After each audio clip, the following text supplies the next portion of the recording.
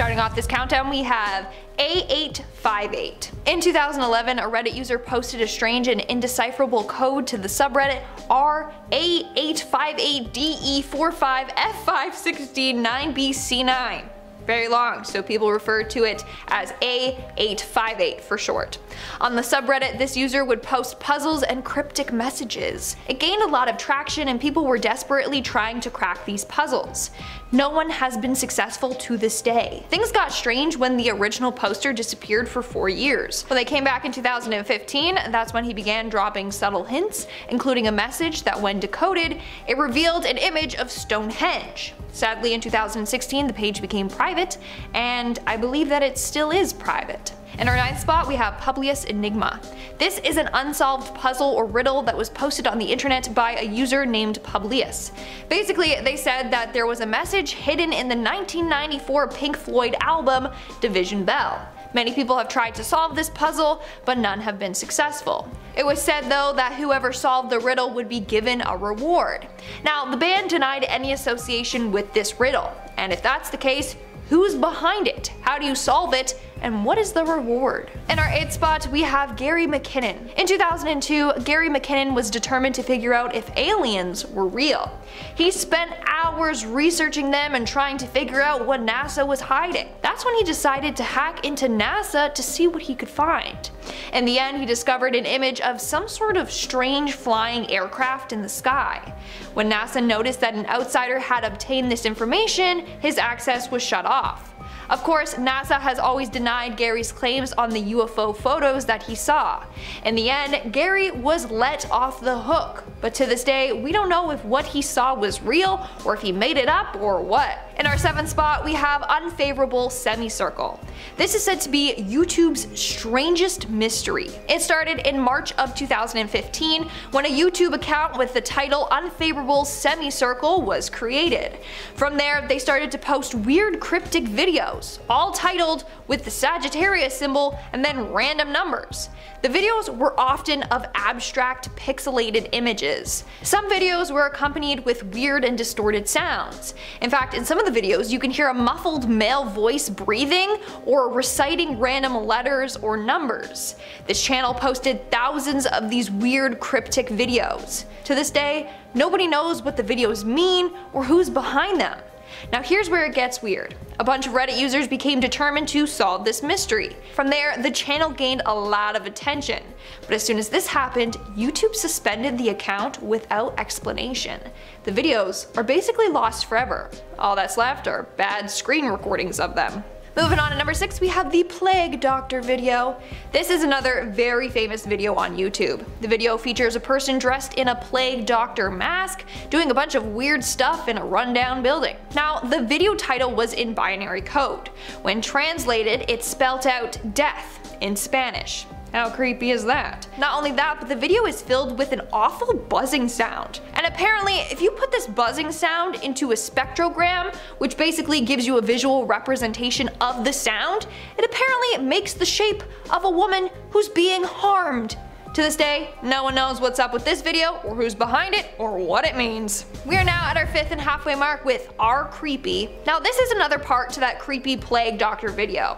So when that video became viral, the subreddit R Creepy became devoted to solving this mystery. However, along the way, some mysterious people started posting weird messages in the forum.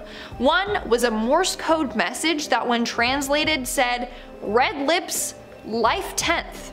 Don't know what that means at all. And then they also posted 2015 there will be 3. Again, no one knows what this means. Other messages included a list of chess moves, the coordinates to the White House, and coded disturbing images depicting violence against women. To this day, no one has been able to solve this mystery or find out who's behind all these posts. In our 4th spot, we have the deep web. The term deep web refers to the 80% of the internet that is inaccessible through normal internet browsers. And there's a reason why. The stuff on the deep web can be traumatizing. One person stumbled upon an online bid. When the bidding ended, it was revealed that they were bidding on a woman who was tied to a chair. The winning bidder could type what they wanted to do to her. Turns out that this was a torture murder live stream. Moving on to number 3, we have Mariana Mortegard Glesgorf. Excuse me, I know I just butchered that name. But this is apparently one of the scariest and most haunted videos on the internet. This video was posted on YouTube in 2008 and immediately unsettled everyone who watched it. It starts off with some man just staring into the camera, then out of nowhere, he starts laughing maniacally.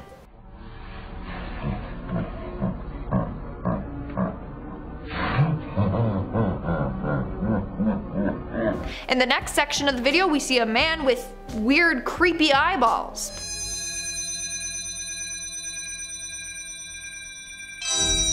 Now, the full video is 2 minutes long. However, you are warned never to watch the full video.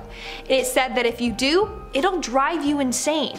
In fact, the entire video was apparently removed off of YouTube after 100 people took out their own eyeballs after watching this video and then mailed them to YouTube's main office in San Bruno. To this day, we don't know who created this video, why, and who's that man in the video. In our second spot, we have the killer. A number of killers have apparently used forum sites like 4chan to ask some pretty disturbing questions and tease others. On 4chan, one person discovered a post where someone asked what they keep in their freezer. This person replied with a picture of dead body parts in their freezer. Another killer decided to play a little game with some people on 4chan. He said that there was a missing person, and if they guessed who it was correctly, then they would give them a freebie and then coordinates to where her body was buried. And I don't know if she was ever found. And in our number 1 spot today, we have How to Be a Serial Killer. Now, this is the name of a website, thankfully no longer active, that used to teach people how to become a serial killer. The site was full with detailed explanations on how to kill people and get away with it. Eventually, the site was removed, but when you searched for it, a message popped up saying, "How to Be a Serial Killer has been removed. If you're really interested in killing someone, why don't you start with yourself?" Excuse me? No. Okay, sorry. We still need to know who created this site and why. Kicking off the list at number 10, passing asteroids. I say passing because ideally that's how we'd like to greet them, right? But really it's out of our hands. On August 16th, 2020, for example, a small asteroid shot past our planet, barely 3,000 kilometers above Earth's surface. So yeah, on paper, sure, that's far away, but when it comes to asteroids that could wipe out all life on Earth, that's dangerously close. We might not even see it coming either. This August asteroid was only discovered a few hours after it made its close approach to Earth. Yeah, so we're kind of late to the party. I'll have you know that even if it did hit Earth, it wouldn't be entirely catastrophic. It would just suck a bit for a specific circle of people on the planet. It's like world roulette. We're like, ooh. NASA does their best to monitor these events, but would you want to know if an asteroid was gonna hit? I wouldn't want to know. Number 9, aliens? Yeah. Back in 2017, a $22 million defense program was put in place called the Advanced Aerospace Threat Identification Program. Real life. This is news. Here we go. Its purpose was to study military encounters with UFOs. Yeah, remember when UFOs were on the news and like nobody cared, honestly, at the time? What was that all about? Navy pilots were coming out with their story, or stories. Eventually, come 2019, senators felt the need to be briefed on all these sightings, given the amount of them. After a vote by the Senate Intelligence Community in June 2020, it was agreed that UAP reports were to get added to the Intelligence Authorization Act for 2021 and onwards. That's why more and more footage is coming out these days, because these incidents were filmed ages ago, but now they're allowed to be released to the public. And according to the Times, these 120 incidents that were studied, it turns out the US military is not responsible at all. That's nice. Let's move on before I pass out. Number 8, Apophis. We thought the world was going to end in 2012. The Mayan calendar tipped us off, and they even made a movie about it. Yeah, John Cusack got a paycheck because Mayans made a calendar. Isn't that odd? That's a real fact. Well, we might be seeing another disaster movie in 8 years. The asteroid Apophis. Not a bad name for a movie too. Apophis. It's in the category of potentially hazardous asteroids. Potentially hazardous asteroids. Nice. On April 13th, 2029, it's gonna barely miss Earth. Apparently, it's gonna pass just a little bit, and around 2 billion people will be able to witness this with their naked eye. Yeah. Look outside to witness our possible end. That was close. That was really close. An asteroid literally might hit us on a Friday the 13th. How odd is that? Scientists were actually unsure about if this thing was going to hit or not, and even to this day, Earth's gravitational pull might just influence this near miss. Might. There's a fun word in the NASA community. It's good. It might work. We'll see. Number 7, Titan life. Titan is one of Saturn's many moons. Saturn has 82 moons in total, so if there's any aliens hiding near Saturn, we're never gonna find them. They have numerous spots to hide, numerous craters to pop their little alien heads in and out of. That's a lot of moons. Around 10 years ago, NASA's Cassini spacecraft detected water under its massive shell of ice on this moon. That's pretty exciting, and to quote a Cassini team member, "The search for water is an important goal in our solar system exploration, and now we spotted another place where it's abundant." Yes, we love abundant water on icy moons far away. NASA has also detected low-frequency radio waves on this icy moon, and it sounds pretty eerie. As far as space mysteries go, anywhere that has water or signs of water, for that matter, that's a good start. Number 6, Saturn's rings. Another Saturn one coming in hot. I know you wanted more. Let's talk. She's known for her stunning rings. If you ever get the chance to look into space with a telescope, you can actually see Saturn's rings. Even a standard set of binoculars, they ought to do it. It's gotta have perfect vision, like me. They're a great mystery to scientists today, seeing as these rings were formed many moons ago. They're beautiful, but they're quite violent. The rings consist of particles that range in size from micrometers to, well, full-on meters. And they're mostly made up of ice, but they have some trace components of rocky material as well. In December 2016, the Cassini spacecraft actually weaved through these rings. What a mission that ought to be. It flew through, and the spacecraft's radio and plasma wave science instrument was able to pick up the sound of what crossing one of these rings sounds like. And yeah, spoiler alert, it's haunting. It sounds like deep space nonsense.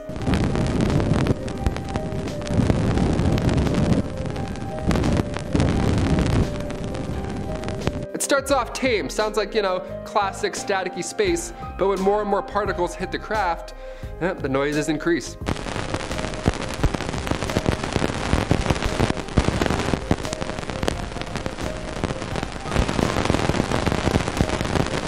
There's much we don't know about Saturn's history, but what the planet sounds like, that's a good start. It's an oddly satisfying start. Number 5, our moon. The old man made a cheese in the sky, or something like that, right?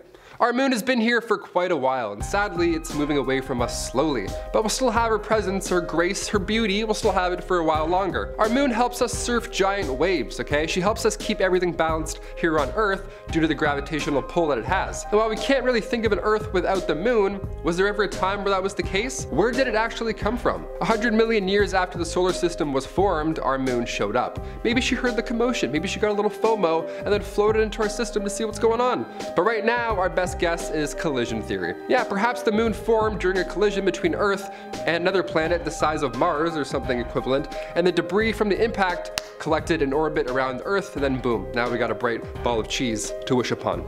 Thank you. Thanks, solar system. Number 4, the back door. What lies at the end of our solar system? Is it like the Truman Show? Just a big wall with one door they have to walk through and look around and then now your life's over? I don't know, you're in heaven? We have no idea, but we do know what the edge of our solar system sounds like. Yeah, this is an audio graph of the Voyager's plasma wave science observation that lasted several months between 2012 and 2013. These readings are important because this is the moment scientists believe the Voyager left our solar system's heliopause, making it the first ever human-made object to leave our solar system. That's amazing. Now it's just drifting in deep space. We have no idea where it's gonna end up. If you were thinking about leaving our solar system, well, this is what it's gonna sound like.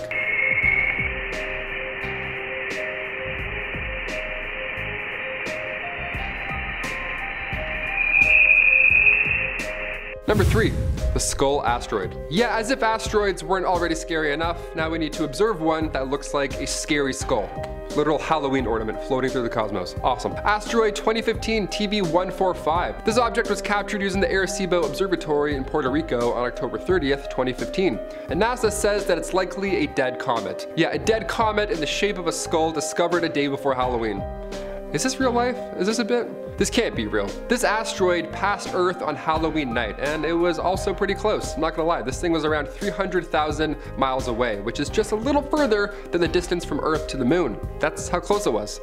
The asteroid flew by Earth again on November 11th, 2018, but luckily this time it was much further away, so we're good. But for a minute there, Whew, almost weren't. Trick or treat. Oh, number 2, Uranus tilts. Yeah, haha, jokes aside, I said it. Okay, great, let's move on. You best believe I've had about 20 jokes ready about Uranus, but you know what? This is a serious topic, so now we gotta get serious.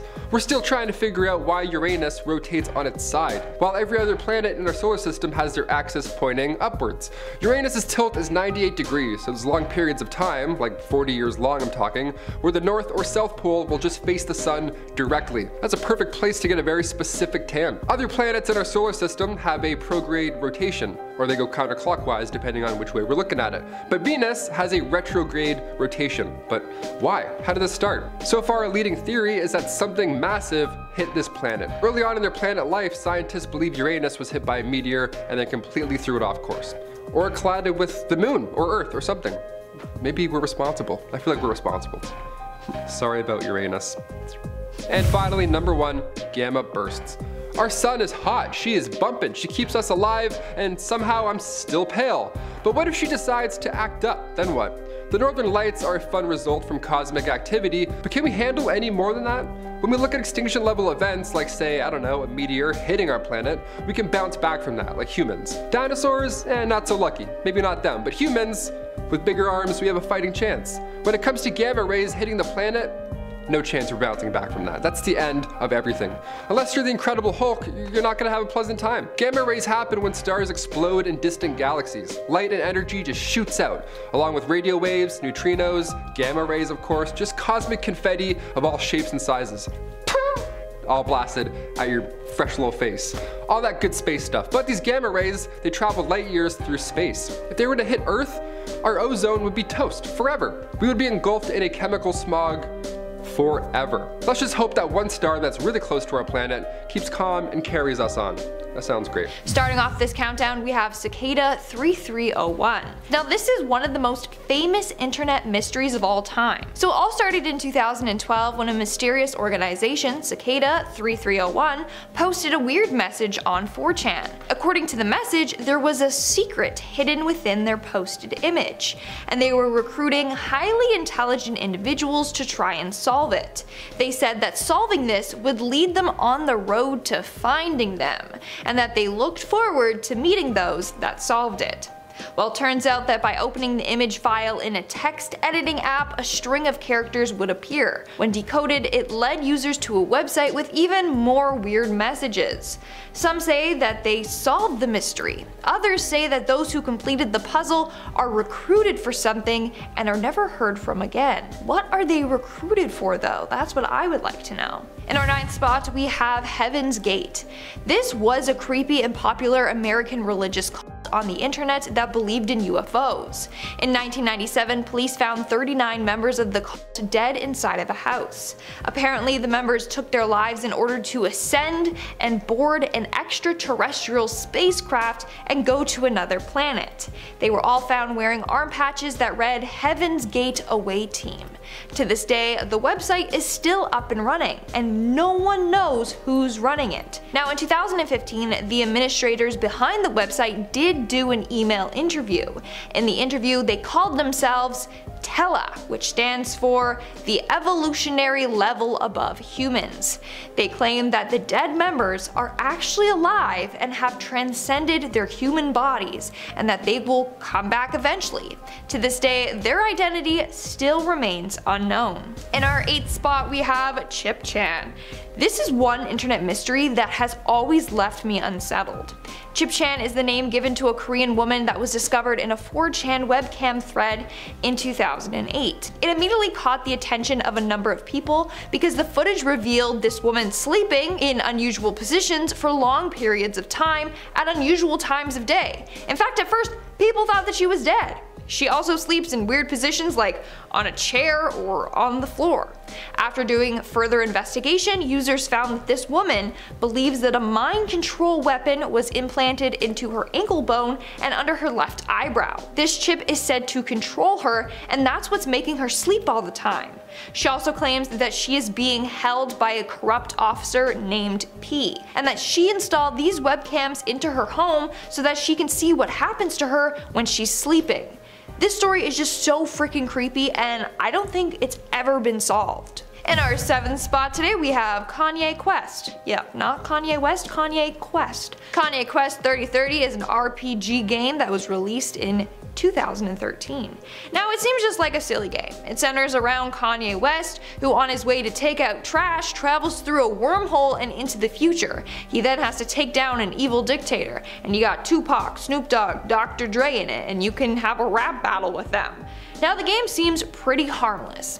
That was until a player found out the game's dark secret. At one point in the game, you can interact with a displayed message. It seems like gibberish at first, until people realized it said, "Ascend and worship the based god." Further on in the game, you are asked to enter a prompt, and you can type anything you want. But if you type "ascend," the whole game changes and you're put in this secret area. Eventually, players got to a screen that congratulated them on being an open-minded and curious thinker. They then instructed the player to not tell anyone about what they found. It then asks if you wish to participate. If you click yes, then they give you instructions on an exercise that you need to complete. Furthermore, players discovered a QR code that led to a now defunct website. In the end, it was discovered that the game has been tied to the religious cult of Ascensionism and to a mysterious company, Ascension Records. The true meaning of the secret of this game has remained unsolved to this day. Coming in at number 6 we have Jack Frozy. Now there are a number of creepypastas out there about someone dying and then their loved ones receive phone calls or Facebook messages or texts from the dead person. Well, this actually happened in real life. Jack Frozy was a 32-year-old man from Dunmore, Pennsylvania. In June of 2011, he died suddenly and unexpectedly from a heart arrhythmia. 5 months after Jack's death, his friend received an email from Jack's account with the subject line, "I'm watching." Soon his family started getting emails from Jack as well. Now of course they didn't believe it to be Jack for a second, but whoever it was, they knew intimate details regarding his friends and family, details only Jack would know. To this day, no one knows who sent these emails. We're now at our 5th and halfway mark with GhostNet. This is the name given to a large-scale cyber spying operation uncovered in 2009. In fact, it has been described as one of the most extensive operations ever uncovered. Yet, no one knows who was behind this operation. So in 2009, it was found that an organization infiltrated over 1,000 computers across 103 countries. They did this by sending emails with attachments or links to individuals or organizations. By opening the file, the user would unknowingly download a virus onto their computer that allowed the hackers to gain complete control of their computers, so they could read and send data and even turn on someone's webcam and microphone. Like I said, no one knows who was behind this, but since the network originated in China, some believe that the Chinese government had something to do with this. Others believe that the CIA or the Russian government were behind this. In our 4th spot, we have the most mysterious song on the internet. This is the title given to a song with an unknown name, sung by an unknown artist with an unknown origin. It all started when a man named Darius came across an old cassette and liked a song on there and wanted to find the name of it. Him and his sister couldn't figure it out, so they turned to the internet for help. Soon, thousands of music enthusiasts came forward to try and figure out this song. To this day, no one has figured out who's behind this song, hence why it's given the name the most mysterious song on the internet.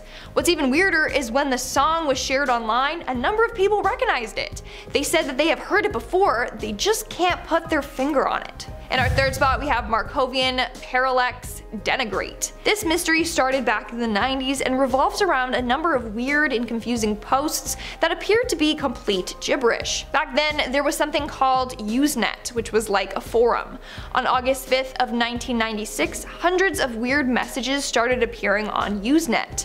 No one knew what they meant, but people knew that they were related because each post had one thing in common. The subject line read Markovian Parallax Denigrate. Turns out that these are secret codes, but no one has been able to crack them yet. In our 2nd spot, we have Ted the Caver. Now some say this is merely just a creepypasta, whereas others believe it's a true story. I'll let you decide what you want to think. Back in February of 2000, a man known only by the name of Ted the Caver posted about exploring an unknown virgin cave passage in the US. According to Ted and his journal entries, when him and his friend entered the cave, they found a narrow passageway with a small hole. So they drilled the hole and decided to explore it further.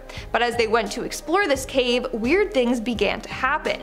Him and his friend heard ghastly screaming, they found weird hieroglyphs on the cave walls, and apparently encountered evil spirits in the cave that followed them home. All of this was backed up with images of him and his friend exploring the cave. The last post was on May 19th, 2001, when Ted revisited the cave and said he would update everyone when he returned home. He never updated the post, making people believe that he never returned home. In fact, this mystery was so popular that a horror movie was made off of it. And in our number 1 spot today, we have the Lake City Quiet Pills. Now, this is another very weird and wild one. So it starts with the death of a Reddit user, Religion of Peace. He was a moderator for the subreddit Jailbait, which is disturbing on its own. But he mainly posted about his military experience and guns, and would encourage posts to get people to upload pictures on his website, lakecityquietpills.com. But as many investigated his site, they realized that hidden inside the site's HTML code was a motto. It said, and I quote, "Dispensing Lake City quiet pills to lousy bastards in need of permanent rest since 1968. It continued on saying, "Shade is maintaining the calendar and access to the file dump. Angel has the job postings for EU and Asia. We aren't sending anyone to me. No one. Don't ask for listings." Then what followed were what appeared to be job listings. Here are some.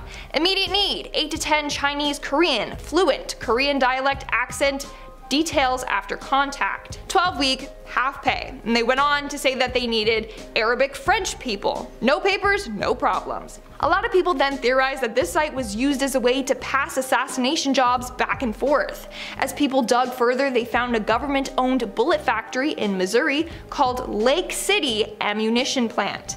Meaning, the quiet pills that they're referring to are bullets. I mean, yeah, you get shot by one of those and you'll be quiet. So maybe this website was a front for some illegal activity. Starting off in our number 10 spot, we have radio waves. Every day, thousands of times a day, Earth receives signals that come from outer space by way of radio waves. These radio waves come in super fast bursts that are only a few thousandths of a second long, so this may not seem like much, and we could just kind of chalk it up to some weird space thing we don't quite understand. But the weirdest part that makes it all the more intriguing is that some of them appear to repeat. One important clue about these bursts is in how they arrive. Higher frequency radio waves appear first, and then they are followed by ones with a lower frequency in a sort of falling or cascading effect. This is likely what is known as the propagation effect, which means that the original event, whatever is causing these radio signals to be sent out in the first place, emits all the signals at once, but the lower frequency ones travel at a slower pace. Just slightly slower than the higher ones, thus we have this delayed arrival to Earth. If this is the case, this means that wherever the signals are coming from is very far away. This is because it would take quite a significant amount of time for this effect to show up as clearly as it does on our telescopes, and if that's the case, and we are still able to detect them after all of those intervening millions of years of travel through space, then they must have started out as very bright. This was a really long way of saying, hey, we get these radio bursts every single day and we have no idea what they are or where they come from, but they just might be millions of years old. Theories as to what could be causing the waves ranges from exploding stars to colliding neutron stars, or comets smashing into neutron stars, or maybe something I'll absolutely never understand like evaporating black holes or quote oscillating primordial cosmic strings. In our number 9 spot today we have the origins of life. Where did life originate from? I know many people have their own theories and beliefs, and I'm not here to discredit or judge any of those. I'm just here to say that we have no evidence to prove anyone's theory. We simply just don't know, so at this point, your guess is as good as mine. Many people choose to believe that life began here on Earth, especially considering we have no evidence of life existing anywhere else in the parts of the universe that we've observed, but scientists aren't quite convinced. It's very true that life could have begun somewhere else and ended up being brought to Earth on a meteorite, or perhaps some other sort of cosmic collision is what landed uninhabited life here. Scientists aren't even exactly sure which area of science would be able to find these answers, and even if they could agree, who knows where we should even start looking. The only reason this mystery gets a little eerie is, since we don't know where life began or how it originated, who knows exactly who or what else is out there in terms of life forms. This is exactly what leads us into our next point. In our number 8 spot today we have, where is everybody? Perhaps one of the biggest space mysteries out there is, are we alone in the universe? Are we the only intelligent life that exists? Where the heck is everyone else? We can all hypothesize and make educated guesses, but at the end of the day, no one really knows, because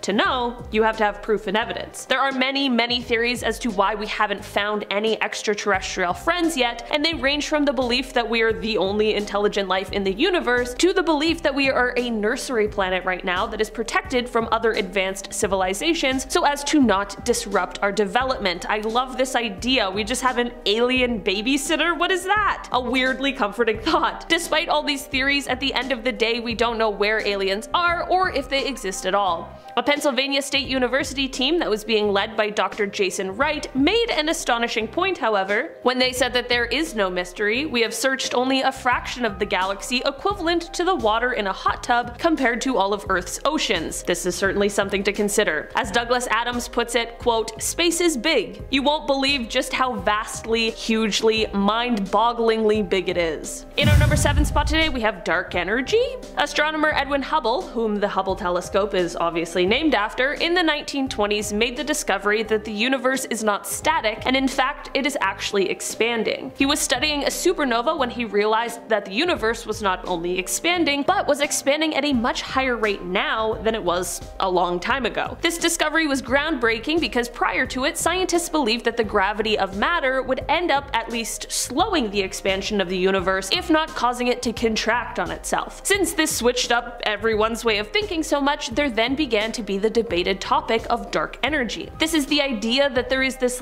inexplicable force that is pulling all of the cosmos apart at speeds that are only increasing. Dark energy is said to make up 73% of the universe, but we still haven't been able to pin it down and directly detect it. Basically what I'm saying is that we're pretty sure it's there, but we have no idea what it is, despite it making up such a large portion of our universe. So that's just a little terrifying. In our number 6 spot today we have dark matter. Okay, if dark energy and all the mysteries it holds weren't enough, now we've got dark matter to talk about, and I'm sorry, but there's just no more answers with this one. In the 1960s and the 1970s, scientists began to hypothesize that there might be more mass in the universe than we can see. After this, an astronomer at the Carnegie Institute of Washington named Vera Rubin was studying the speeds of stars at different locations within galaxies. What she found was that there was essentially no difference in the velocity of the stars, whether they were closer to the center of the galaxy or further out. This was an interesting discovery because that defied the most basic laws of physics, right? Like, applying what we knew at that point, it would have made more sense for the stars on the outskirts of the galaxy to orbit more slowly than those at the center. In order to explain this, astronomers began discussing the phenomena of dark matter. It can't be seen, but it has a mass, which is how it is able to be detected because it exerts some sort of gravitational pull on regular matter. Dark matter makes up 23% of the universe, and if you remember, dark energy accounts for 73%, so that leaves us with a whole whopping 4% of matter that we understand better and know more about, which is things like humans, planets, stars, that sort of thing. The other 96% of what the universe is made of is one of space's greatest mysteries that we just can't seem to figure out yet.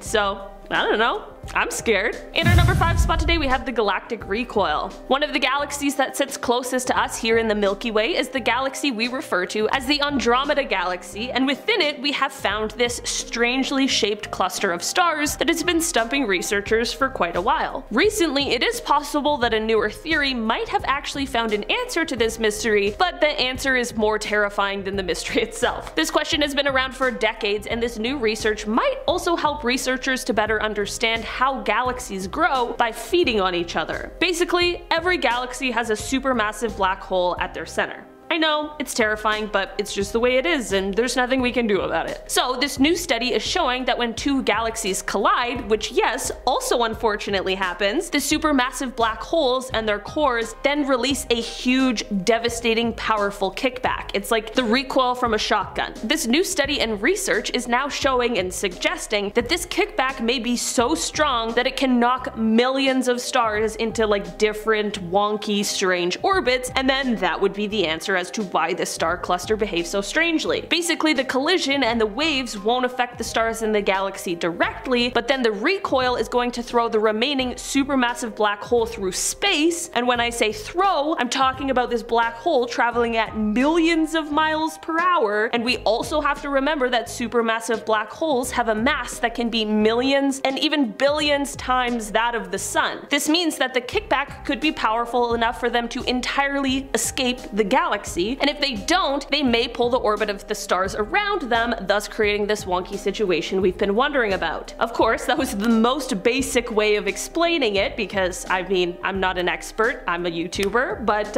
it's crazy. In our number 4 spot today, we have asteroids. Every year this is a prediction that comes up, and it's the sort of cosmic event that makes people believe that this is the year an apocalypse-inducing asteroid is going to collide with Earth. Of course, scientists work diligently to detect anything that might be on a path to Earth and might threaten our wonderful planet, but like anything, sometimes things slip through and we get a frightening surprise, like what happened just a few years ago. On August 16th, 2020, just after midnight in eastern US time, a small asteroid buzzed past our planet just 2,950 kilometers above Earth's surface. That may seem like a far way away, but in terms of asteroids, that is a miss that is too close for comfort. Here's the worst part. The asteroid was only discovered a few hours after it made its close approach to Earth. The good news is that this is because of the size, because it wasn't a relatively huge one, and if it hadn't have missed and ended up colliding with Earth, it either would have broken up in the atmosphere or it wouldn't have been super catastrophic, world-ending sort of a thing. What I'm trying to say is that while it is something we are tracking and keeping tabs on, there's a lot of sky and space to cover, and you never know what might slip through the cracks. In our number 3 spot today, we have bye-bye galaxies. Okay, did you know that galaxies can die? I didn't until I learned about this. It is said that the universe is about 13.8 billion years old. When it was just a youngster at only 3 billion years old, it was going through an extremely important period in its development, and this was the most prolific period of star birth in its entire history. New research from NASA using the Hubble Space Telescope along with the Atacama Large Millimeter Submillimeter Array in northern Chile, they gazed towards the cosmic objects in this period, and that is when they found something that hadn't been seen before. 6 different dead galaxies. By this, I mean that they had run out of the cold hydrogen needed to make stars, and without the fuel for stars, these galaxies were basically running on empty. At this point in our universe, all of the galaxies should have been forming tons of stars. I mean, ours certainly was, as can be seen by a glance towards the night sky, especially in areas that aren't clouded by light pollution. This discovery is absolutely fascinating, but it's led us to a new question we didn't even know we had before. What led these galaxies to this point, and what happened to all of the cold gas in them so early on? The 6 galaxies lived fast, hot lives, but we aren't sure what went wrong. Lead author and assistant professor of astronomy at the University of Massachusetts, Amherst, Kate Whitaker, proposed several potential explanations and gave us insight into the future of the studies when she said, quote, "Did a supermassive black hole in the galaxy's center turn on and heat up all of the gas? If so, the gas could still be there, but now it's hot. Or it could have been expelled and now it's being prevented from accreting back into the galaxy. Or did the galaxy just use it all up and the supply is cut off?" The questions really are endless, and it's unclear whether we'll ever know the answers for sure or not. In our number 2 spot today, we have how big is the universe? Okay, so we have our sun, which is a star that is surrounded by, we'll say, 9 planets, and that makes up our solar system. Our solar system is located within the Milky Way galaxy, and it is currently believed that there are about 100 to 400 billion stars within our galaxy, and at least that many planets, but likely more. That's a lot of planets and stars floating around in our galaxy alone, but that's not it. In our observable universe, the things we can tangibly see, there are about 150 billion other galaxies.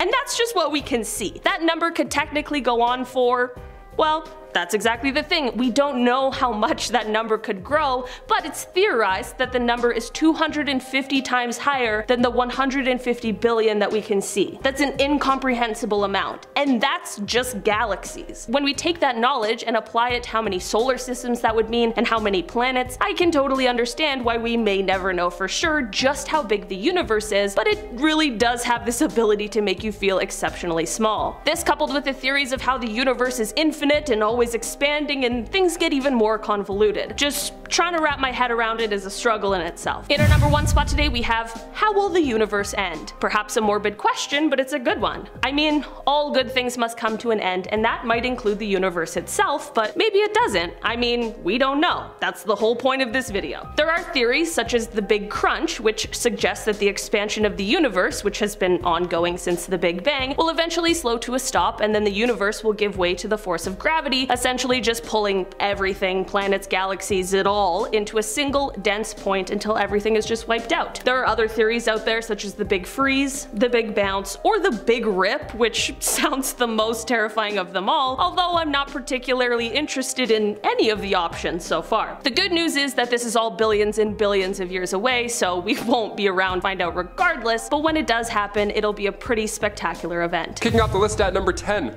Alzheimer's. Roughly 500,000 new cases of Alzheimer's are diagnosed each year. Whenever we hear about somebody developing it, more often than not, they're older, right? We often make jokes if someone forgets something like, oh, but you're getting older, Alzheimer's are kicking in. It's, it's common at this point, but we still don't know why or where it comes from. Alzheimer's is an irreversible degeneration of the brain that causes disruptions in memory, personality, cognition. Every 3 seconds in the world, somebody develops dementia. Annual healthcare spending adds thousands if you're suffering from Alzheimer's, and more than 16 million Americans are providing unpaid care for somebody with Alzheimer's right now. It's the 5th leading cause of death for those 65 and older. There's early onset and late onset Alzheimer's. There's 2 categories. There's no cure for either. Scientists are still trying to figure out what causes the disease, but so far, a leading theory is that Alzheimer's is caused by a pileup of these proteins called amyloids, which harm the brain. This is a theory, but medicine that clears amyloids from the brain aren't doing the trick. Hopefully in a future video we break down the cure to Alzheimer's, but until then, Alzheimer's remains a biological mystery,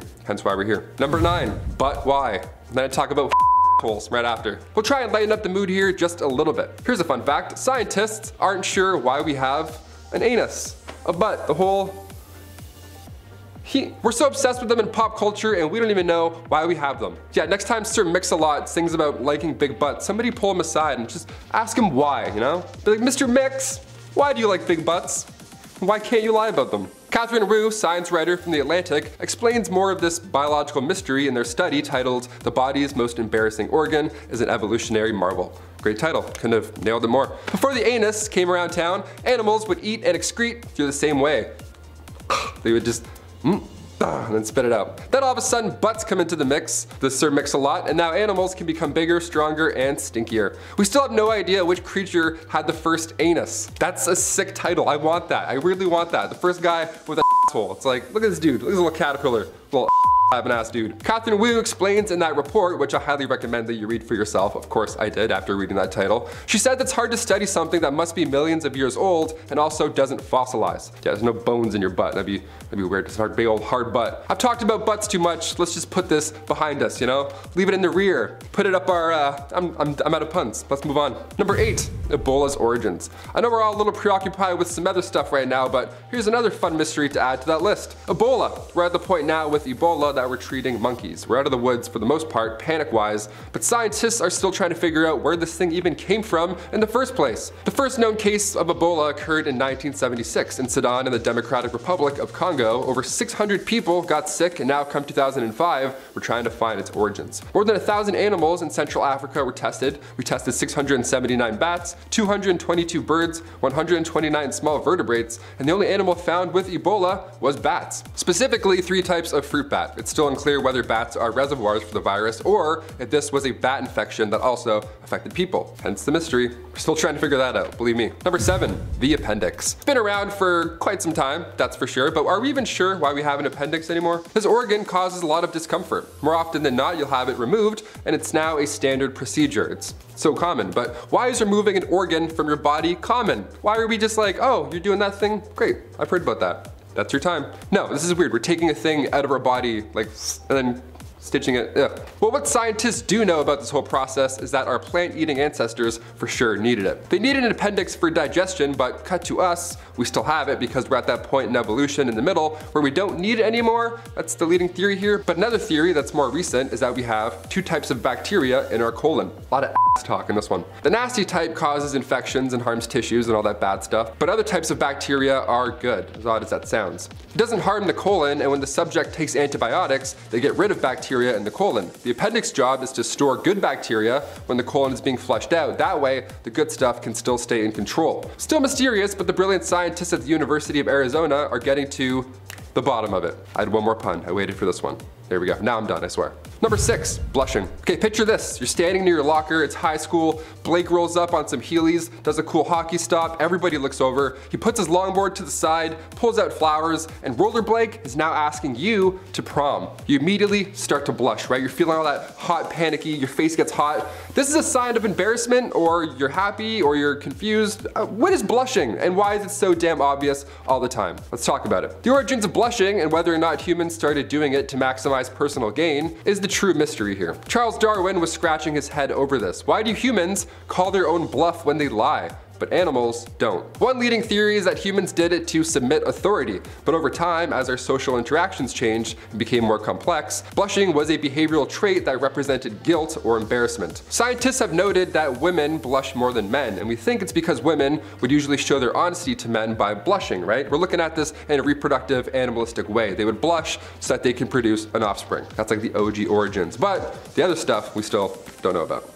Hence the mystery, hence this list. Number 5, lying. Okay, I think it's time to admit that we all lie. Just a little. As Kanye West lies in Jail Part 2, we all liars. So good. Robert Feldman, University of Massachusetts psychologist, he words it really well. He says when it comes to white lies, we're trying not so much to impress other people, but rather to maintain a view of ourselves that is consistent with the way that they would like us to be, which is a great way of saying, I just lied to you. I'm gonna start using that one. Next time I bail on my friends and they get mad, I'm just gonna be like, look guys, I wanted to come, but I needed to uphold the way that you view me as the guy who always bails last minute. Just gotta keep it going or else who am I, right? If I didn't bail, then I'm a liar. Like what's your true agenda? We don't know exactly why we lie, but it starts when we're young. Children start lying at the age of 4 to 6. Now this, weirdly, is a good thing. This means that they're learning. Humans lie to avoid hurting themselves or to avoid getting in trouble. But it's not always primal. Sometimes we lie to make others feel better. That's the mystery. Of course that turtleneck looks good on you. Number 4, dark thoughts. Okay, we'll get a little darker for this one. We've been a little silly, now we'll get back to the vibe. But humans thinking about what happens to them after they die, despite how it feels, it's a normal thought. We read books about dreaming and we try and piece together every little thing that we remember, but like I talked about in part 1, dreaming is also still a mystery here as well. The brain is fascinating and we're at least a little curious what happens to it after we die. From time to time, humans think of their own death. You'd be lying there at night and you're like, oh, if I was in a hospital right now, who would come see me? It's like, is it weird? Is it bad? Is it a bad sign? No, it's pretty normal. Pelin Casimir, scientist and psychologist at the Center of Healthy Minds at the University of Wisconsin-Madison, believes that thinking about your own inevitable death causes anxiety for some, but others think about dying as immense clarity and wisdom. I've heard it's exactly like before you were born, and if that's the case, sign me up, because I don't remember paying for my phone before then. You know what I mean?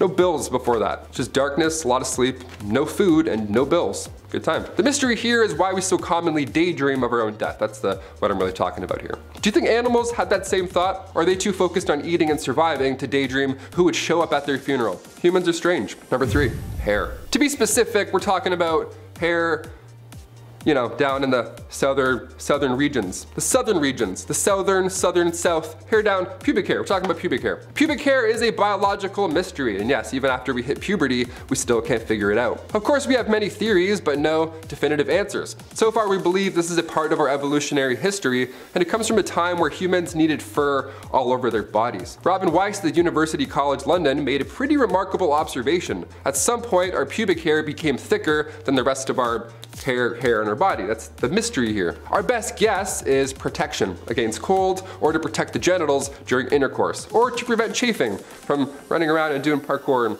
all that stuff. All the normal stuff. Pubic hair, still a mystery. Number 2, the basking shark. Pubic hair and sharks, we got it all. Okay, on part 1 of this list, I went in on hammerhead sharks. A bit too hard, I'll admit, with the goofy eyes. I'm doing it again, I called them goofy. Sorry. If you're a hammerhead shark, My bad. So in part 3, I have to shine the light on another shark, the basking shark. The basking shark translates to large-nosed sea monster, and honestly, yep, pretty much nailed it. They swim through the surface of waters and search for tiny little food, plankton to be specific. Despite how big their mouths are, yeah, they eat plankton. They're just like, ah, and they eat dust. It's crazy. We'll go years without seeing one of these guys, but once we do, we're in luck because more often than not, basking sharks travel in large numbers, found in both the Atlantic and the Pacific. As of 2019, basking sharks were considered endangered. Overfishing, of course, is to blame for that one. The biological mystery here in this one is not her giant mouth, of course, but the fact that the basking shark females only have one functioning ovary, and it's the same every time. It's always the right one. Mystery. Yeah, the big mouth part is not the mystery you thought, eh? You really thought I was gonna say. No, that's normal. That's just shark stuff. Hashtag just sharky things. And finally, number 1, blood types. A, B, AB, and O. Those are the 4 main blood groups. Each can be Rhd positive and each can be Rhd negative. So there's actually 8 groups in total. O positive is the most common, while AB negative is the most rare. If you're AB negative, congratulations, you're rare and your blood is rare.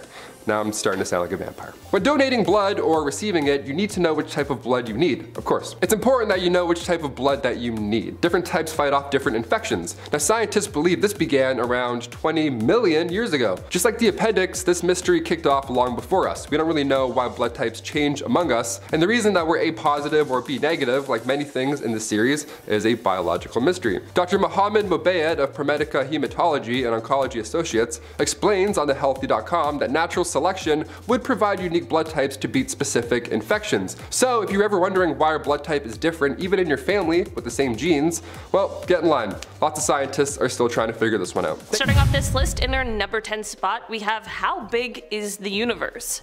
Okay, so we have our sun, which is a star that is surrounded by, we'll say, 9 planets, and that makes up our solar system. Our solar system is located within the Milky Way galaxy, and it is currently believed that there are about 200 other solar systems in our galaxy. That's a lot of planets floating around in our galaxy alone, but that's not it. In our observable universe, the things we can tangibly see, there's about 150 billion other galaxies.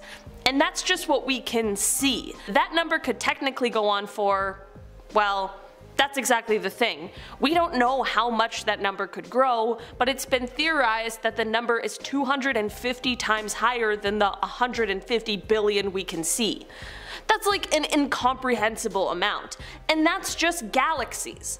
When we take that knowledge and apply it to how many solar systems that would mean, and how many planets that would mean, I can totally understand why we may never know for sure just how big the universe is, but this really does have the ability to make you feel exceptionally small.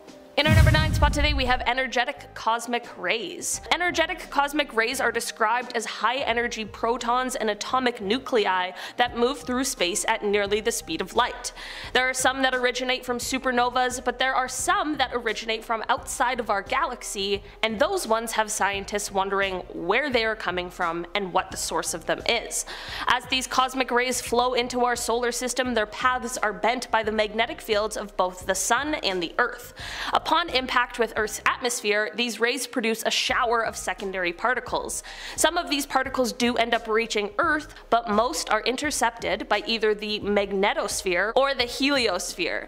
The strongest cosmic rays are extremely powerful, and they can have energies over 100 million times greater than a man-made collider. If you're wondering why you should care about this space mystery, it's because these things have the power to cause our digital systems to crash, and in our ever-increasing digital world, that would cause some major disruptions to our life. This is why we care about how many of their origins remain a complete mystery that has scientists stumped. And also because shouldn't we just know where these things that are bombarding Earth's atmosphere are coming from? In our number 8 spot today, we have what is dark energy. Astronomer Edwin Hubble, whom the Hubble telescope is obviously named after, in the 1920s made the discovery that the universe is not static and in fact is actually expanding. He was studying a supernova when he realized that the universe was not only expanding, but it was expanding at a much higher rate now than it was a long time ago. This discovery was groundbreaking because prior to this, scientists believed that the gravity of matter would end up at least slowing the expansion of the universe, if not causing it to contract. Since this switched up everyone's way of thinking so much, there then began to be the debated topic of dark energy. This is the idea that there is an inexplicable force that is pulling the cosmos apart at speeds that are only increasing. Dark energy is said to make up 73% of the universe, but we still haven't been able to pin it down directly and detect it. Basically what I'm saying is we're pretty sure it's there, but we have no idea what it is. So that's a little terrifying. In our number 7 spot today, we have what is dark matter? Okay, if dark energy and all the mysteries it holds weren't enough, now we've got dark matter to talk about, and I'm sorry, but there's no more answers with this one either. In the 1960s and 1970s, scientists began to hypothesize that there might be more mass in the universe than we can see. After this, an astronomer with the Carnegie Institution of Washington named Vera Rubin was studying the speed of stars at different locations within galaxies. What she found was that there was essentially no difference in the velocity of the stars, whether they were closer to the center of the galaxy or whether they were further out. This was an interesting discovery because that defied the most basic laws of physics, right? Like applying what we knew at that point, it would have made more sense for the stars on the outskirts of the galaxy to orbit more slowly than those at the center. In order to explain this and why this was happening, astronomers began discussing the phenomena of dark matter. It can't be seen, but it has a mass, which is how it is able to be detected because it exerts some sort of gravitational pull on regular matter. Dark matter makes up 23% of the universe, and if you remember, dark energy accounts for 73%, so that leaves us with a whopping 4% of matter that we understand better and know more about, which is matter like humans, planets, stars, and that sort of thing. The other 96% of what the universe is made of is one of space's greatest mysteries. In our number 6 spot today, we have the sun. The extra hot outer atmosphere of the sun is called the corona. It extends thousands of kilometers above the visible surface of the sun, and it ends up transforming into solar wind that flows throughout our solar system. The corona is usually sitting at a temperature of 500,000 to 6 million degrees Celsius, or 900,000 to 10.8 million degrees Fahrenheit. Apparently for years, scientists have been stumped on how exactly the sun has the ability to continually reheat the corona. Astronomers have been able to narrow down all of the possibilities to energy beneath the surface and some sort of processes in the sun's magnetic field, but the exact mechanics of the coronal heating is still highly debated. Just last year in June of 2020, however, scientists did get one step closer to potentially being able to answer this question. There were tiny bursts of energy detected called nanoflares, and this might be what is responsible for the heating of the outer atmosphere. In our number 5 spot today, we have KIC 8462852. Ah yes, the star with the most memorable name. This star, which has also been referenced as Tabby's star or the WTF star, is an F-type main sequence star which is located in the constellation Cygnus about 1,470 light years away from Earth. This star is of particular importance because of the fact that it shows unusual light shifts, which includes a 22% dimming in brightness. Basically, from our point of view, something continually blocks the star, and it likely isn't a planet because a Jupiter-sized planet would only block about 1% of a star the size of this one. So what could it possibly be? There are a few theories out there surrounding this anomaly, but none are able to fully explain what is happening here.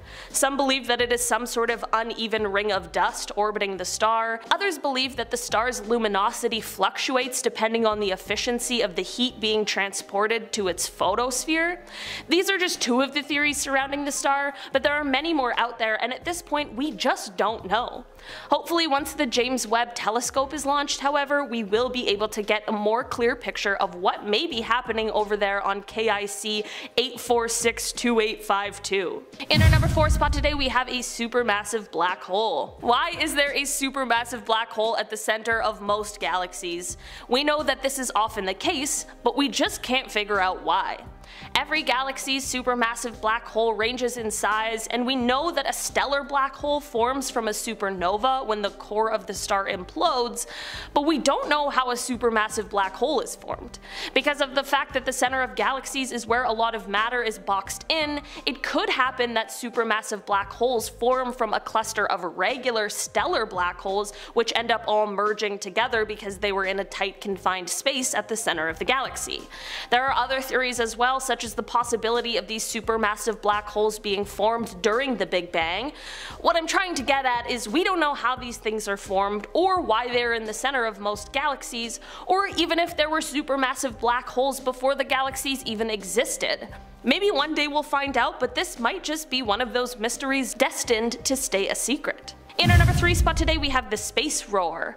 Space is a vacuum, so it should be silent, right? Well, apparently it's not.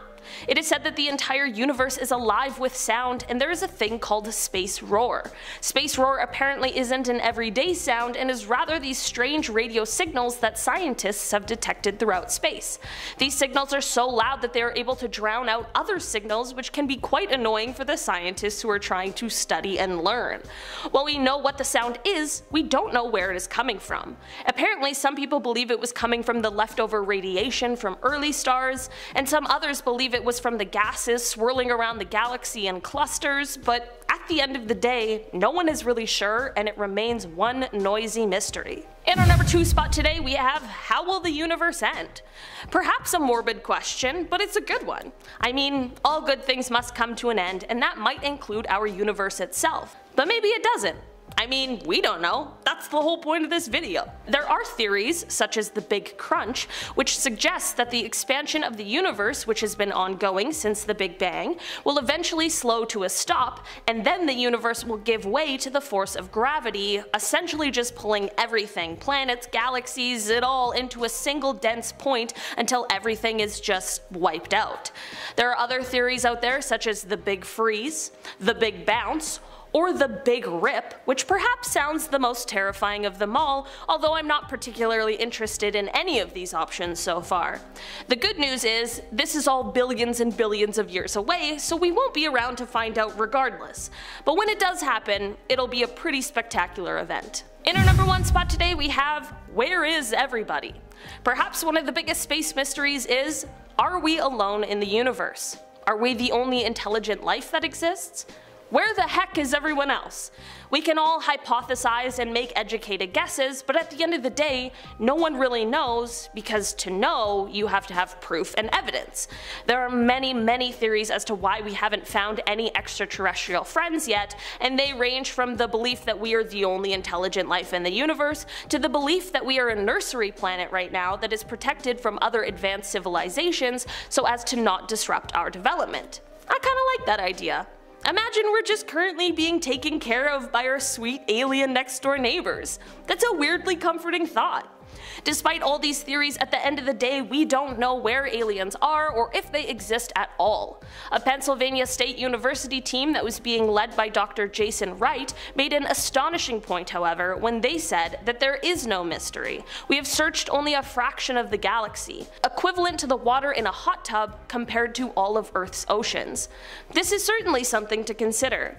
As Douglas Adams put it, space is big, you just won't believe how vastly, hugely, mind-bogglingly big it is. Starting off this list, in our number 10 spot we have, how did the galaxies form? When you look out into the night sky with a telescope, you'll see a lot of what you think are stars, but many of these points of light are actually galaxies. Galaxies are made up of stars, dust, and dark matter, which are all held together by gravity, but here's the thing. Astronomers aren't exactly sure how our galaxies came to be. After the Big Bang occurred, space was mostly made up of hydrogen and helium, but galaxies as we know them weren't a thing yet. There are of course speculations as to what may have happened, like gravity pulling dust and gas together to form individual stars, and then as those stars were drawn closer together, they ended up forming collections that turned into galaxies. Others think the mass of what would one day end up being galaxies was drawn together even before the stars were created. At this point in time, it's all theories and no one is quite sure what the real answer is. I mean, at the end of the day, we weren't even close to existing yet, so can you blame anyone for not having all of the answers?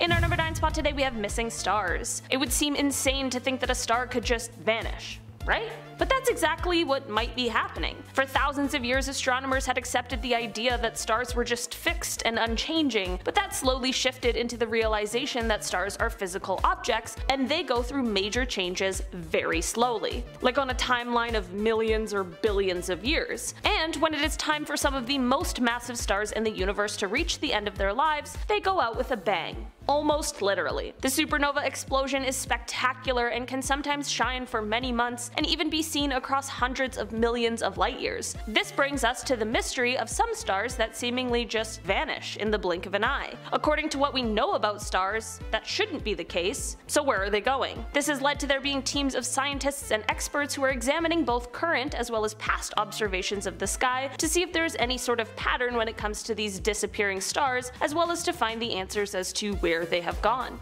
In our number 8 spot today, we have the Galactic Phantom. Our galaxy, the Milky Way galaxy, is quite honestly pretty massive, but what if I told you there's some sort of hypothetical massive celestial cloud right in the middle of it? The Oort cloud isn't just some sort of hypothetical object, it is an entire hypothetical expanse of space that we're maybe kind of pretty sure exists. The reason we think this thing exists even though it's invisible is because of comets that follow a bizarre orbit that's in sync with something that seems to be this sort of massive celestial cloud. Everything in our solar system has a bit of a gravitational connection to this cloud, and it's possible that everything is surrounded by it. So what I'm trying to say is that we might all basically be engulfed in this cloud but have absolutely no idea because we can't see it. If the Oort cloud doesn't exist, then what is causing these things? And if it does exist, well, what is it? In our number 7 spot today, we have travel at the speed of light. Here's the thing, nothing except for maybe some sort of situation regarding quantum entanglement, which we will get into shortly, can travel faster at the speed of light. It's the fastest thing we know of. So now, here's our question. Will humans ever be able to travel at the speed of light? At the speed of light, someone could travel 299,792,458 meters per second. This means that you could circle the Earth more than 7 times in one single second. That's super fast, and if humans could travel at these speeds, it would mean that we would finally be able to travel outside of our own solar system, which would provide us immeasurable insight into what lies in the universe. In 1947, humans were able to figure out how to travel faster than the speed of sound,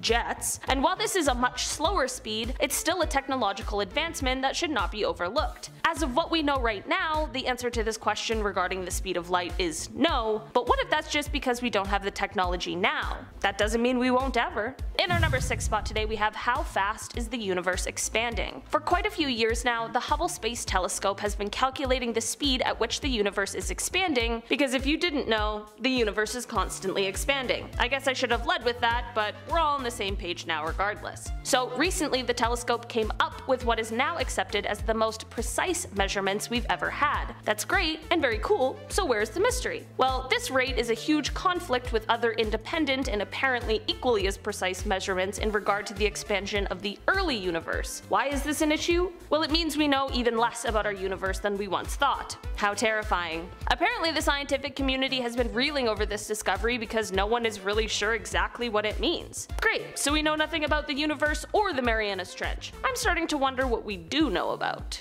In our number 5 spot today, we have the shape of the universe. No, this isn't some Guillermo del Toro knockoff, no one is trying to get with the Oort cloud, it's just a super valid scientific mystery. Scientists have a lot of theories about the potential shape of the universe, but at this moment, the leading one is that it is flat and infinite. Okay, that is both terrifying and cool, and it's also weird to think of the entire universe as having a shape. Here's the thing with this theory though, since the universe has a known beginning and potentially an end point, we can only observe a certain amount of it, so how are we really to know? As NASA has said in the past, all we can truly conclude is that the universe is much larger than the volume we can directly observe. There's something freaky about the people who would be the ones to have the answer, not having the answer. The universe is truly just unfathomable. In our number 4 spot today, we have are there parallel universes? So everything is made up of little tiny particles, right? And there's only so many ways that those particles can be arranged in space and time. Some would call this a finite amount of ways that they could be arranged. And then the universe where all of these particles live is possibly flat and infinite. right? Well, at least, like we just discussed, it's theorized to maybe be. And if this is the case, do you see where I'm going? So if the universe is infinite and the particles that exist in it have a finite amount of ways that they can be arranged, surely means that somewhere out there things would have to start repeating. Right? I think at this point you see where I'm going with this. I mean, the deduction is certainly scientific, but it just seems so hard to really wrap my mind around. I guess we need to have the answer to our previous question before we can even begin looking into this one. What if there really is a reality parallel to ours? I hope the other version of me is cool and has like pink hair or something like that. In our number 3 spot today we have what came before the Big Bang. Some of you out there don't like hearing about the Big Bang, and that's okay, but today we are talking about it because it is likely what created the universe. I mean, really, do you have any better, more scientifically accurate theories? Okay, this isn't a fight, so let's get to the question. What happened before the Big Bang? Well, no one knows for sure because, no one was around. I mean, almost nothing was around, so what could there have been? Something obviously had to exist for the Big Bang to have occurred at all, but what? Stephen Hawking apparently didn't have time for this question though, because he states that not only did nothing exist, but anything that happened before the universe came into existence lacks observational consequence, so we may as well cut it all out of the theory and say that time began at the Big Bang. I like to ask big questions, but to save my brain from exploding, I might have to agree with the brilliant Mr. Hawking. In our number 2 spot today we have where did the moon come from? Our moon is our beloved sidekick that really helps us keep everything balanced here on Earth due to the gravitational pull that it has, and while we can't really think of an Earth without the moon, where did it actually come from? I mean, it was 100 million years after the solar system was formed that our moon showed up, but where did it come from? The most accepted theory at the moment is the collision theory, which states that the moon formed during a collision between Earth and another small planet around the size of Mars, and that the debris from the impact collected in orbit around Earth, and boom, our bestie the moon was born. But like I said, this is just the theory that seems the most likely, but it's entirely possible that this isn't true at all, because we simply just don't know for sure. Either way, whatever happened, I'm glad it did because the moon is tight and it helps us with a bunch of stuff like our axial tilt, which is super important to our lives as we know them. So, shout out to the moon. In our number 1 spot today we have quantum entanglement. I honestly spent so much time trying to figure out a Will Smith joke to go with this one, but I just couldn't seem to figure it out, so if you've got any, drop them down in the comments and make me laugh. In reality, quantum entanglement is the phenomenon where two different particles, which are in totally different parts of the universe, can be linked to one another and mirror the behavior and state of the other partner. This is a very interesting phenomenon for a few reasons, part of which is because it breaks some of the fundamental laws of physics. For these particles to be connected from so far away, they need to be sending signals to each other, but these signals need to travel faster than the speed of light, which is not something that was once thought possible, like we already know. Another mystery surrounding this entanglement is that objects are only supposed to be affected by their surroundings, so something happening on the other side of the universe affecting something on this side is certainly just strange. Despite these seeming impossibilities, studies suggest that quantum entanglement really does exist, and although we don't quite understand it, one day it might be very useful to us. Number 10! The planet Mercury, not the element, of course. The mystery of Mercury will probably never be solved because we have a lot on our plate at the moment, but also because the mysteries themselves are just boggling. One, it's too close to the sun to get a proper look at it, but the tidbits of information we have been able to capture still lead to more questions. For a while, scientists believed that Mercury's terrain had been burnt up by the sun, which makes sense, but then a spacecraft discovered delicate volatiles like potassium and uranium that should have been destroyed that close to the sun. Their mere presence argued even against the well-established theory that Mercury has a massive metallic core. The Messenger probe completed 4,105 orbits in order to accumulate enough data to understand how Mercury formed, but instead of answers, they just got more questions. It found evidence of volcanic activity, interacting with water, and even ice lurking in polar craters similar to that on our very own moon. How does water survive on a planet that close to the sun? Turns out there's a lot we don't know about this scorching planet, and chances are we will never truly find out. Or maybe we will. Who knows? Nothing's that impossible. Number 9. The Great Attractor. We all know someone who thinks they're the center of the universe, you know, the universe revolves around them, but I ain't talking about you, Karen, okay? The Great Attractor is a mystery that dominates our little corner of the universe. About 200 million light years away, there's a cluster in space that appears to be pulling our galaxy towards it. Its gravitational force is so strong enough to pull our massive galaxy along for the ride wherever the heck it's going at 600 kilometers per second. So what are we waiting for? Point a telescope towards that thing and figure out what it is.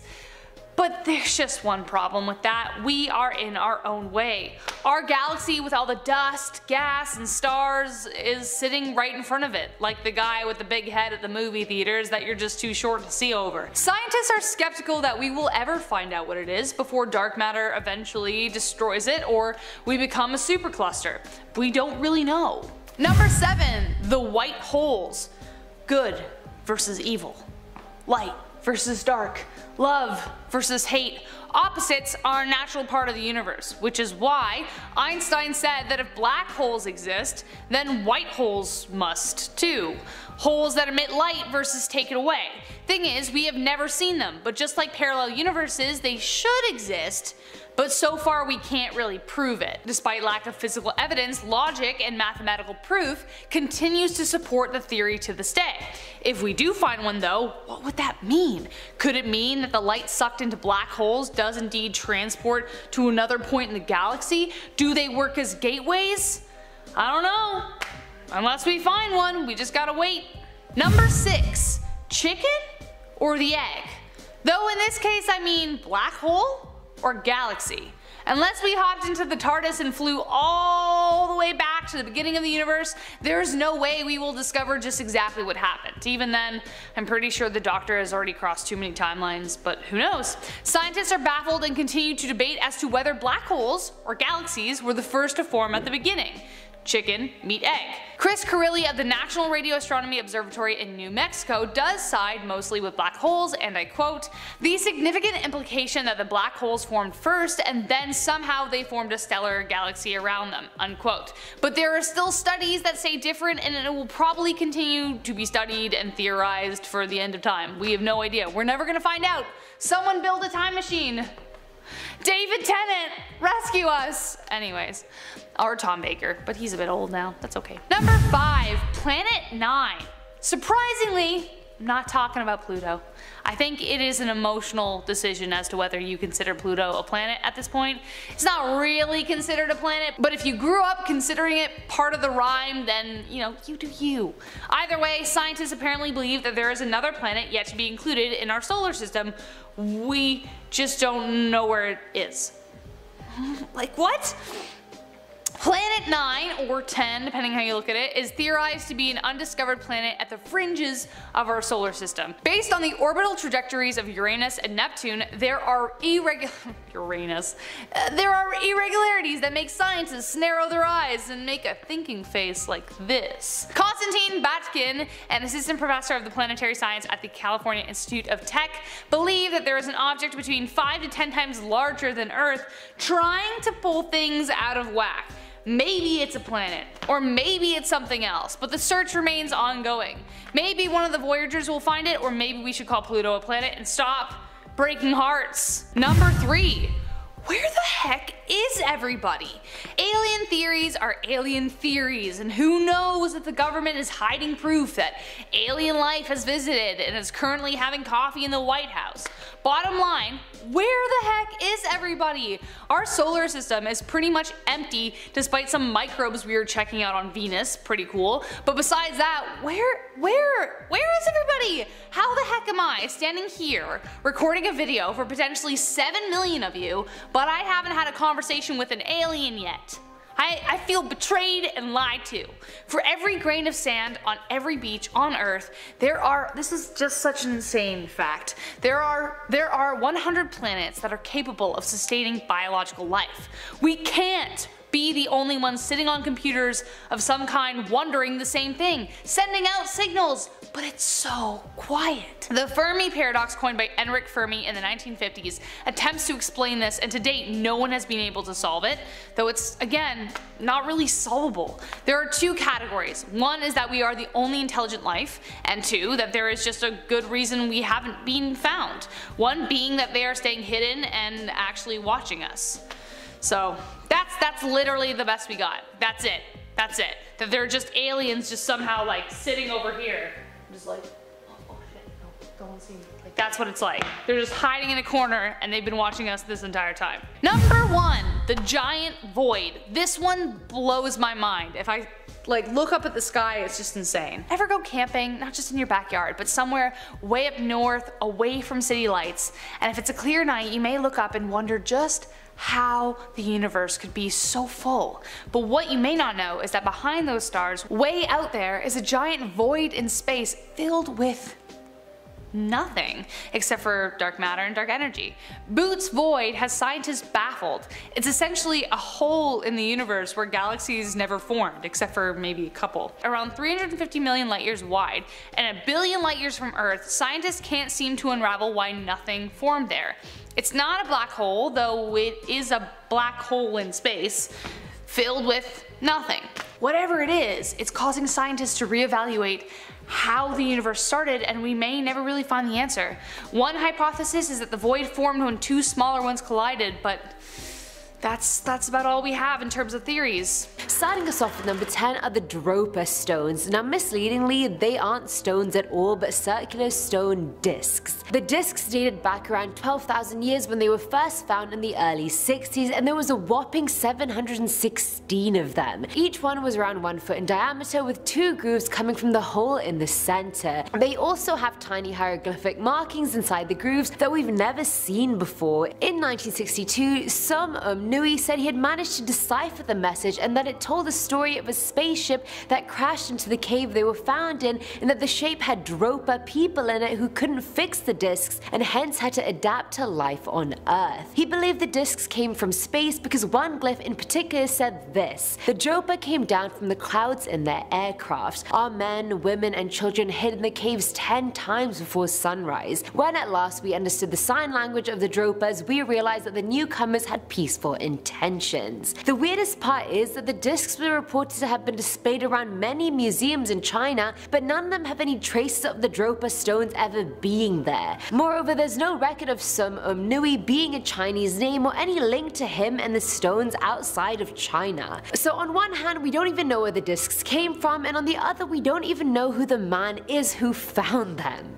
Coming in at number 9 are the String of Lights. In 2005, Leroy Chiao, a former NASA astronaut, was on a spacewalk when he saw a strange formation of lights pass him. He said as the sun started rising, he looked in the opposite direction and saw a line of 5 lights. They flew by quickly in an echelon formation, with the second light being slightly out of line. He himself had no idea what they were, and he speculated that they were a constellation of satellites or bright lights actually on Earth. One aerospace engineer called James Smith theorized what Leroy saw may have been squid fishing boats off the coast of South America. They use bright lights to attract the squid, and they usually appear on images from weather satellites, so the option is plausible. Either way, to see that in space would have been truly something. At number 8 we have the UFO sighting. So back in 2015, NASA was accused of stopping their live feed from the International Space Station just as the UFO came into sight. It's hard to tell in the video, but a tiny grey circular object rises and then disappears in the footage right before the cutoff. I mean, it could also totally not be a UFO, but it's still an unidentified flying object, so make of that what you will. Dr. Brian O'Leary, an ex-NASA astronaut, said there's abundant evidence that we're being contacted and that civilizations have been visiting us for ages.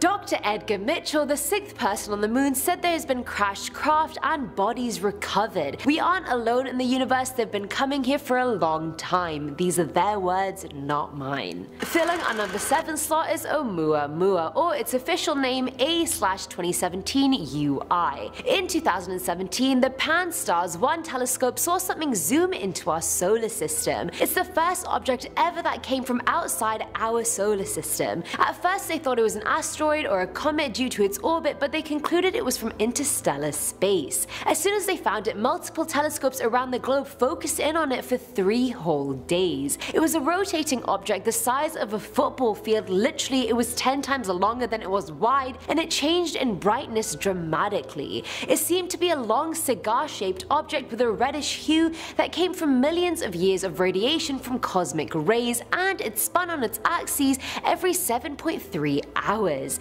Its Hawaiian name Oumuamua means a messenger that reaches out from the distant past, which is pretty fitting if you ask me. Now, astronomers have figured out that the object came from the direction of Vega, which is a star in the Lyra constellation. But given that Oumuamua is traveling at 85,700 miles per hour, it would have taken a long time to travel that distance, and Lyra obviously isn't in the same place it was 300,000 years ago, so we really have no idea where it really originates from. We're trying to track it for as long as possible. It passed Mars and Jupiter's orbit, and it recently just passed Saturn's in January of 2019. It's en route to the Pegasus constellation and to be out of ours for a very long time. Now at number 6 is the music. In May of 1969, the crew of Apollo 10 heard some sort of outer space type music as they passed over the far side of the moon. They had been cut off from contact with Houston, so the 3 of them listened to this alone, and when communication channels reopened, they didn't mention the incident because they were worried the land crew would be concerned about their psychological state. The noise sounds like a low frequency whistling noise. For 1 hour, the astronauts in the recording talk about the weird tune but can come up with no explanation for it. Some say maybe it was an alien orchestra or the sound of a vessel nearby, while radio technicians guess it's probably from signal interference between the lunar modules and the command module's VHF radios. Which probably is the right answer, I'm not gonna lie. Just doesn't sound like an alien orchestra. Coming in at number 5 is the green orb. Now, Major Gordon Cooper was orbiting the Earth in the Mercury capsule as part of the Mercury missions. However, during the mission he said he witnessed a green orb coming towards him. He quickly called mission control and started the emergency procedures, but the orb then randomly just disappeared. Even a tracking station in Muchie, Australia picked up an object approaching the capsule, so it definitely existed and it was definitely there, yet we have no explanations for this space orb. At number 4 is the flying object. In March of 1991, Russian cosmonaut Musa Manarov filmed a very strange occurrence from the Mir space station. Way behind the station in the distance there seemed to be a weird white reflective object. From what I could tell, it was a vertical spacecraft that was almost reflecting light off of it every few seconds. At one point the reflection light turns a reddish color, and then the craft changes from vertical to horizontal and continues moving. The footage I watched came from the archives of the Soviet space authorities, so at least we know that it's legit. Most critics tried to argue the video was simply some space junk, but Musa vehemently disagreed. Filling our number 3 slot is the Millennium Falcon. Now, while watching the ISS NASA live feed back in 2016, Jaden Beeson said he saw a metal spaceship. He said the UFO that he saw seemed similar to the Millennium Falcon found in Star Wars, so he realized he definitely needed to take a screenshot to prove what he was seeing. The metal craft had a blue glow to it and stayed hovering above Earth for about 2 minutes. It's very clear to see it's not a small craft by any means. Either way, Jaden sent the image to NASA but has not gotten any explanation or response back, which makes the whole thing even more suspicious. Are all these crafts just hovering above Earth and then just going away? Why? Please just come in, you guys. We are friends. Friends of ET, friends of extraterrestrials. Now at number 2 are the Dropa stones in space. Didn't think that one would make a comeback in the video, now did you? Back in 2006, NASA taped some debris floating around the shuttle Atlantis on mission STS-115. The first thing seen is a rectangular object that seems to be in the same orbital path as the Atlantis. The debris were donut-like white objects that were pulsating with light. Now, most people think it wasn't debris at all, and that NASA is just saying that when they full well know it's something else. They told the public that maybe the debris were items that had gotten loose from the shuttle or had accidentally discharged from the bay. The Atlantis flight director said it's common to see bits of debris when astronauts open the payload doors at the start of mission, but it's unusual seeing objects late in the mission as they did in this case. But the debris had an uncannily similar appearance to the Droba stone-shaped things that were found passing the STS-75 mission as well. The stones were miles wide and could be seen behind a 12-mile tether as it went into space and snapped loose. And finally, at number 1 is Major Vladimir. Now, Major General Vladimir Kovalnyuk was a cosmonaut in the 80s who saw something bizarre during the Seljuk mission. They were moving over South Africa when he saw an oval-shaped object. Initially it flew straight, but then an explosion of golden light happened. A few seconds later, the oval object transformed into 2 golden spheres. After that, Vladimir just saw white smoke and the spheres had just disappeared. He said he tried to take a picture of it, but it exploded just before he could. When he reported to Mission Control, it was all over Soviet headlines, magazines, newspapers, and most people excluded any option of it being extraterrestrial, but it did happen. It has no explanation and it was seen by not 1 but 2 people, Vladimir and his partner Viktor Savinc.